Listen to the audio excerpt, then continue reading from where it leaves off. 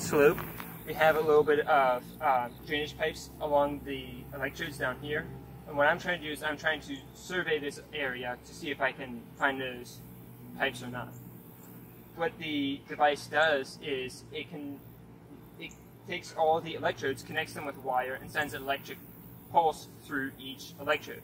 It sends an electric signal from one stake to the next stake to figure out which kind of soil is in between the stakes, whether it's resistive, where it prevents electric from flowing through the ground, or whether it's conductive, where it allows the electricity to flow through the ground.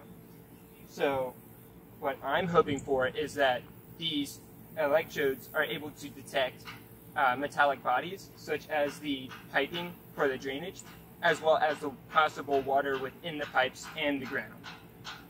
So with all this data, we can figure out what kind of bodies are underground and what kind of rock layers or bodies, anomalies, we could expect. And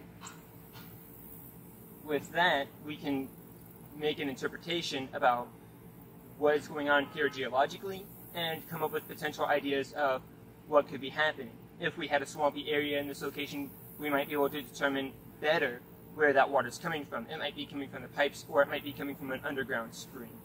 And so this resistivity data will help us understand that.